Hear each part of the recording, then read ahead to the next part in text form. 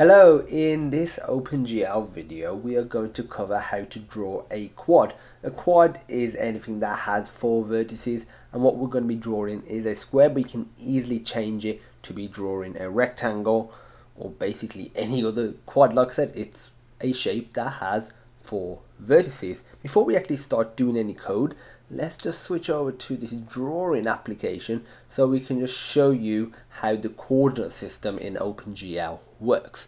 So what we've got is it ranges between -1 and -1 in the x-axis and -1 and 1 in the y-axis. I think I said -1 and -1. I meant -1 and 1 in the x-axis. If I did, sorry about that.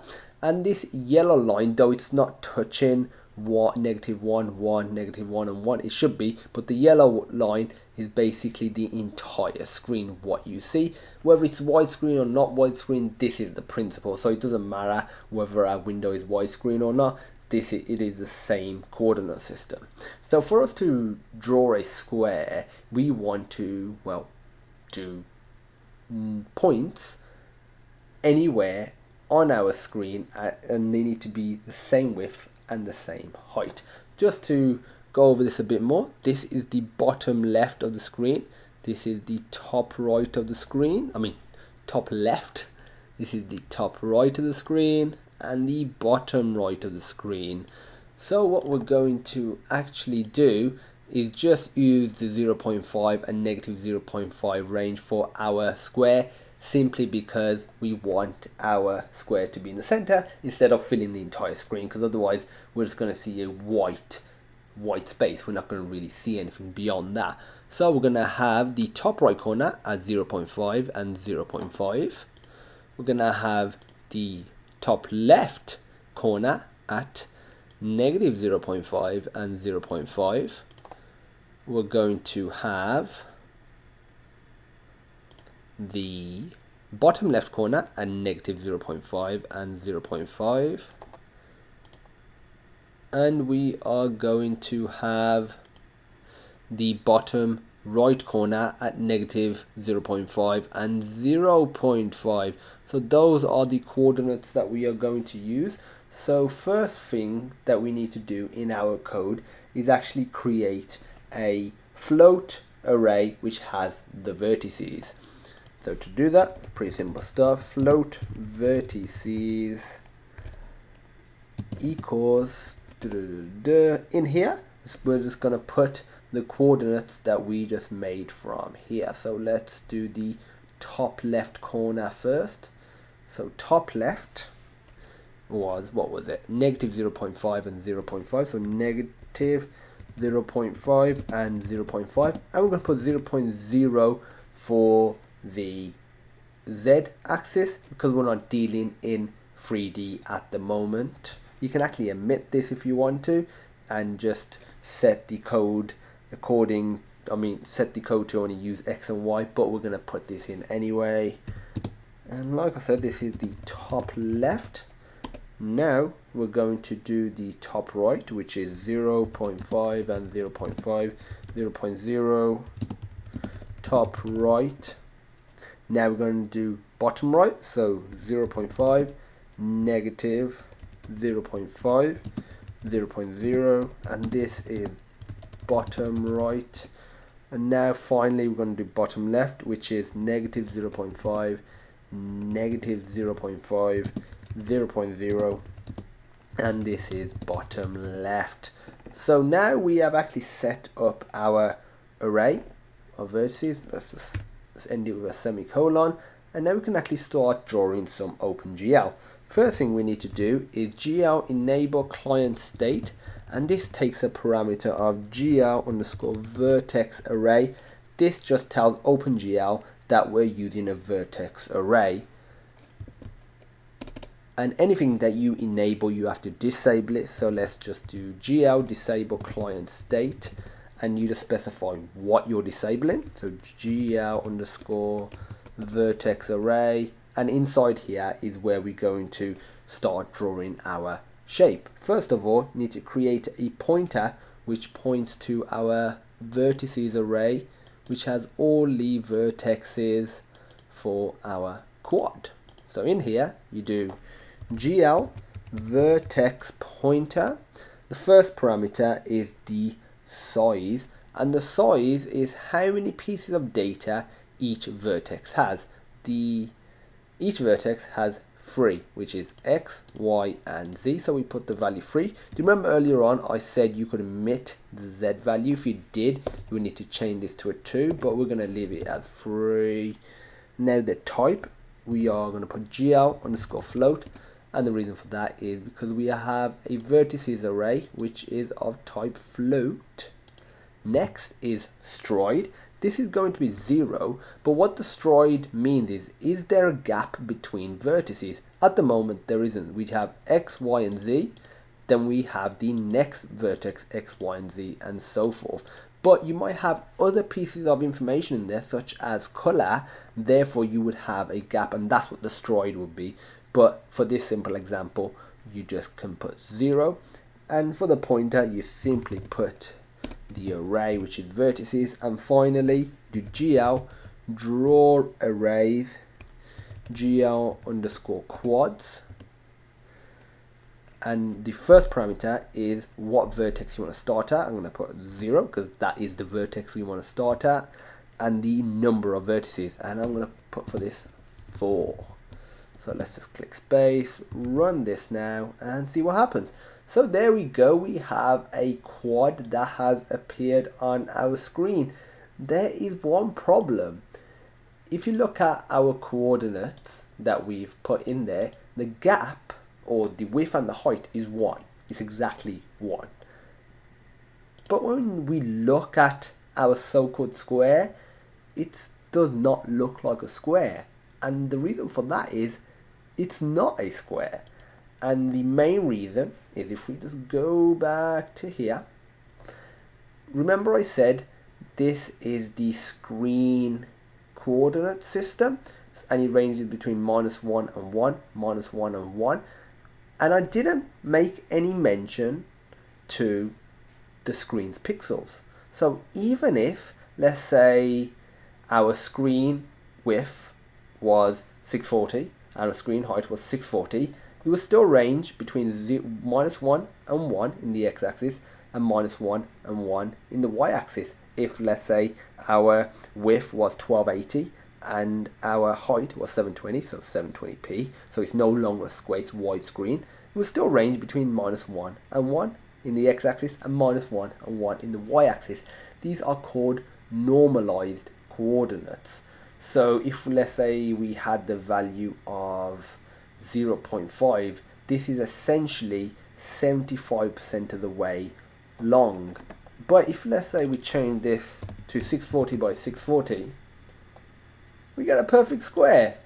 And you might be thinking, we can't practically just have a window that is a square, because most applications aren't like that. They're usually widescreen, and you're right, we can't. So we need to add a bit of extra OpenGL code on top of our quad drawing code.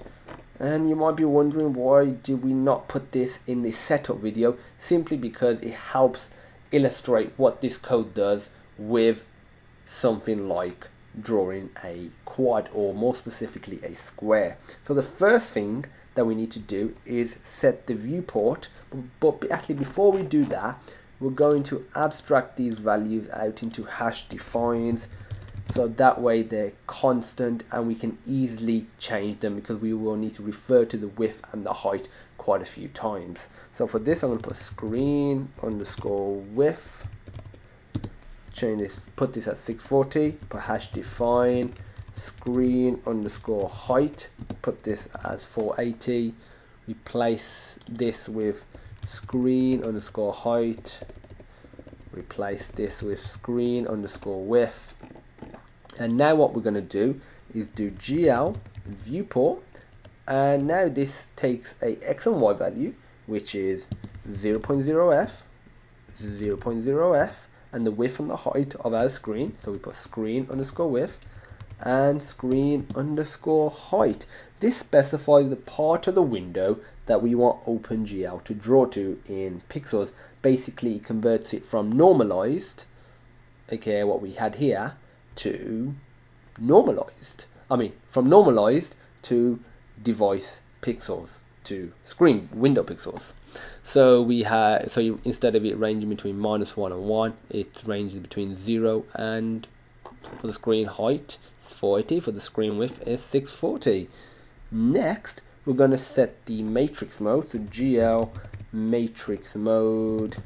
I'm going to set this to GL_projection, and this projection matrix defines the properties of the camera. Basically, it's what you view the world from. This is not a physical camera. If you see illustrations online of projections in OpenGL or DirectX or anything else, you might see a camera on those illustrations. The camera technically doesn't exist. It's not a 3D model of a camera and that you see inside it. It's just essentially what we've called it. It's a camera. And here you typically set stuff like zoom factor, aspect ratio, and near and far clipping planes. So the next thing that we need to do is do GL load identity. GL load identity replaces the current matrix with the identity matrix and starts us afresh, basically, because matrix transformations such as GL ortho, which we'll be doing in a moment, GL rotate, and other transformation matrices accumulate together, and we don't want them to start messing things up. In this video, we could actually leave GL load identity out, but every time you change GL matrix mode, it's best if you reset the GL load identity, because it basically puts us at 0, 0, 0.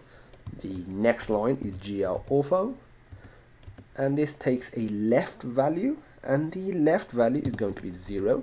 The right value is going to be screen width.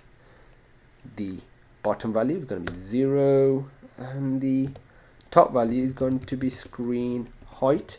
Now we just set the near and far clipping planes. I'm going to put 0 and 1. We're not going to really talk about the near and far clipping planes too much, simply because that's going to be part of a separate video. But essentially, all you need to know, is anything nearer to us or the camera, essentially to us, than the near clipping plane isn't drawn, and anything further than the far clipping plane isn't drawn.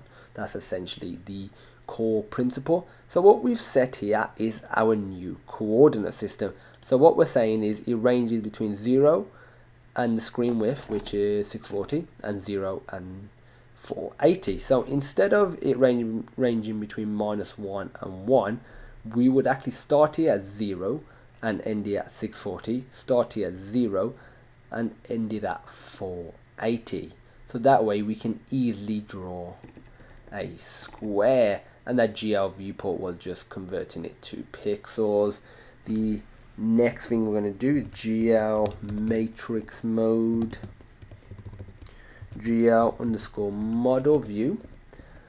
Basically, GL model view is the default matrix mode, and this defines how your objects are transformed, such as translation, which you can think of as moving, rotation, and scaling in your world. So what we're doing here is sort of just resetting it back to its default state, and as we did before when we set the matrix mode, we need to call GL load identity semicolon. So if we were to run this now, let's see what happens. Sorry about that, just a little ill at the moment. You might be thinking, nothing really is getting drawn.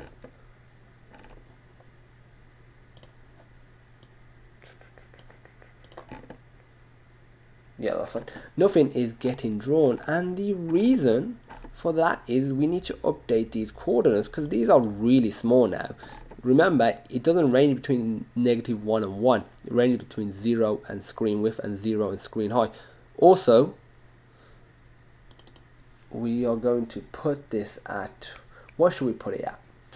I'm going to put all the negative values, which were the left side and the bottom side, as 0. So that way it starts in the bottom left, our square does. I'm going to put all the positive values as 300. So the square is going to be 300 pixels wide and 300 pixels tall. So if we run this now, we now have a square that is 300 pixels wide and 300 pixels tall. Rerun that. Okay, that's fine. That reset was just because I was moving and sort of resizing the window, and that's going to be covered in a separate video. I'm just wondering, why is this window not the right size? AKA, that's why. I did screen height first. So I'm going to change this to screen width. Screen height. Rerun it. And there we go. We have a 640 by 480 pixel window. And this is 300 pixels wide and 300 pixels tall. Let's say we were to set this to 1280 by 720, which is 16 by 9, which is widescreen. Though our window is bigger, we still have a square that is 300 pixels wide and 300 pixels tall. If, for example, you really liked the old system of having normalized coordinates, so -1, 1, -1 and 1, you can easily change these values to reflect that. You would just change the left value to -1, change the right value to 1, change the bottom value to -1, and change the top value to 1. So if we run this, hold that a second. First of all, let's just change our screen width and height. 640 by 480. So let's have a look what's going on. -1, 1, -1 and 1. Go to GL. Also, obviously, because we've changed the GL viewport, we will need to re-update that. But I would recommend not going back to that system, because essentially you're going back, and we want the new system of having coordinates. So I'm just going to update this to 640, 480, rerun this. There you go, we've got a square in the bottom left. And if, for example, we change all the y values, I mean all the 0 values to 50, 50 and 50, we now have a square that isn't, this keeps modifying because I'm moving the window. Again, we'll cover that in a separate video. So what we have is a square that is in the bottom left, but not quite flush with the bottom left, and that's because where were we? Because we set the values as 50, 50, 50 and 50 instead of 0, 0, 0, 0, 0. So there we have it.